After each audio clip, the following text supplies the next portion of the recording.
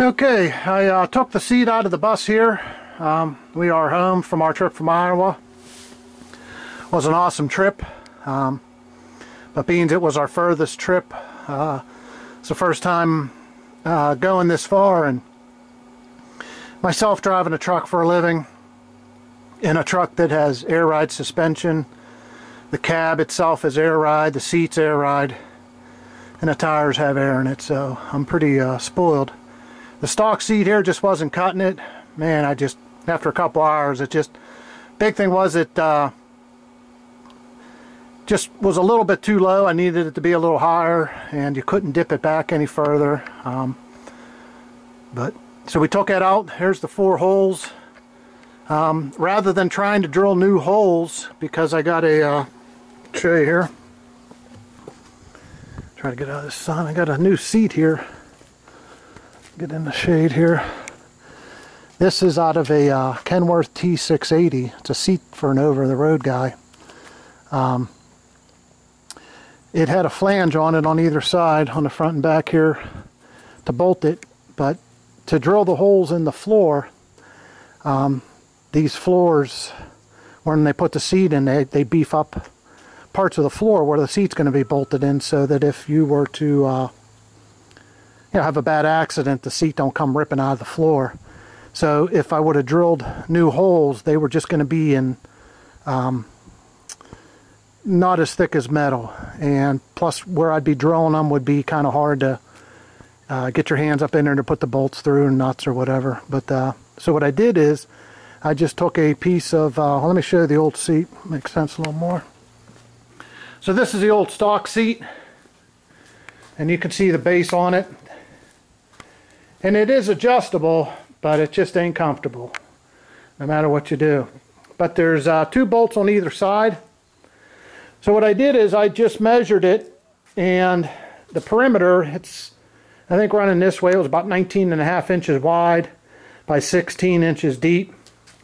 So what I did is a local welding shop, I just had them cut me a piece of 1/4 inch steel plate, which is right here. Okay, and then what I did is I actually sat that seat onto the metal plate, and then I marked the holes, and then I took it in a bus and checked and put the bolts in, make sure that the holes were lined up with the floor. And then what I did is I just welded the plate to the seat, to the underside of the seat. Now it had a flange, as I said, on the front and the back, but I cut the back one off because I wanted the seat to come back as far back as I could, because the sliding position to make it go forward goes up really, really far. So then what I did is I welded it on either side, just some spot welds on either side, nothing too crazy. And then I put these strut rods, welded them in there, just to kind of beef it up. And that's basically a look at it. This is for the lumbar. That means this will come out and kind of support your back, and then this is the up and down, and that raises or moves the back forward and backwards, and then this is your adjustable armrest. So that's basically what we've been doing here today. Had a great time on our trip, really loved it, despite the fact that this seat was just killing me. Of course, I'm going to sit down here for a minute because I'm getting old and I'm out of shape. But when we went to Iowa 80, honest to God, when I went inside the truck stop, and they've got a bunch of really nice custom seats here, and when I sat in one of them, I contemplated literally buying one. But then it wouldn't do me no good there because the odds of it bolting up were slim to none. Plus they were $1,000 plus. So I just dealt with it, and but I said when I get back home I'm going to get me an air ride seat. And the guy that I drive truck for, he had this seat brand new in the garage, but it was uncovered for about 4 years. So it just had, it was covered in dust, looked pretty bad. But being the seat was new, nobody sat on it, so the cushion obviously was untouched. So he gave it to me, and I brought it home. And I power washed it, and man, it come clean really nice. There are a couple like grease marks on it from somebody moving it with some greasy hands, but I'll use a little bit of cleaner on it. But it cleaned up really well. I'm pretty happy. If I thought that it wasn't even going to come clean, I just would have put a seat cover on it. But that seat there is probably $800-900, and so this will be a game changer. Make it more comfortable. It's air ride, and what I had to do was buy a couple fittings, which I'll show you. A couple fittings.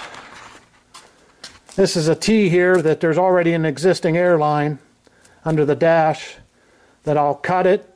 I'll put this in, and then I bought some airline that I'll hook into it, and it'll go to the seat. And that'll make things much more comfortable. I am going to have to take this bracket off because that's where the seat belt bolts on, so we'll have to still do that. But other than that, it's pretty much done. I'm gonna get some paint on it and be pretty good to go. I'm not really sure what these do here. Haven't quite. Oh, this one of them pulls the seat out so it extends, so it's almost like sitting on a couch, because this will extend out and really give your legs some good support. One of them does it, and the other one I'm not sure what it does. So, and I'm not even sure what this does here. Some kind of lock. I think that allows the seat to kind of rock back and forth if you, because that's what it does in my work truck, and I don't quite care for that. So, but this was probably the best investment I ever made, a welder. And then learning how to weld. Boy, I can't believe I waited so long to do it. It's a little tiresome, takes a little time consuming, but the things that you can do are just amazing. So, but here's a look at the bus. Got her all cleaned up from the trip, and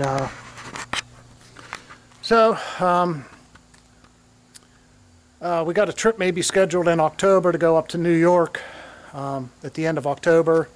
Weather permitting, depends. A friend of mine that I'm talking to up there, I'll keep in touch with him and see what the weather's be like, because it's kind of up there far north enough that, you know, they may already be experiencing winter. It got down into the 30s overnight here already, being it's September 19th or 20th or something like that. So, but so we'll see. Hopefully we can make this trip happen. Kind of looking forward to it. And so yeah, so trying to get this done before then, and which we should. Got plenty of time. It's not even October yet. But got a couple other little things to do. I got to get the bus inspected. It's up at the end of October. I'm probably going to get it inspected before, and it doesn't need nothing, so everything's good to go. However, I did notice from our trip, the only thing that I found wrong from bouncing on those shitty ass roads was that one of the springs on the throttle, on the engine itself, the spring broke. It was a return spring, but there's actually two on there, so I think one just backs up the other is all it is. But it was just, you could see it was more due to probably being rusty than really the road, so I just put a new spring on it.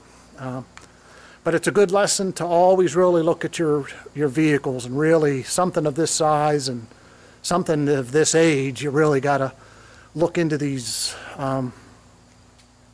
You really got to keep your eye on these things. I see a lot of people on these school bus Facebook forums, and you know, even when some of them are thinking about buying a bus, they're always inquiring, what some pictures they have and a little bit of information if it's a good deal or not. And if you're just unfamiliar with these type of vehicles, you have to have somebody look at them, because got to understand that commercial vehicles are meant to make money, and when you use them for recreation, they take your money. That's all they do. And they'll take your money big time. So you got to really know what you're getting into, and some of it's a gamble, but a lot of it, you can kind of ward off some stuff if you know what to look for, and if you don't, pay somebody to do it, because these things can get expensive really quick. So, but that's what we're doing here. I'm going to get back to work here, and everybody have a good one. Okay, look at the new bus driver. I'm retiring. So we got the airline all hooked up. Let me just show you what I did here. All you got to do is find a line that's got air to it, of the right size. And here's the line I was talking about. It originally went up to here, but I just cut it, put this T, and then just cut a boot in the steering and ran the line right through there. And then on the inside I got it zip tied so it doesn't interfere with the steering shaft but allows movement so that when the seat goes up and down. So I want to lower it and raise it up and show the audience of 4 or 5 people that watch. I appreciate the consistent watchers. I really do. Look at that.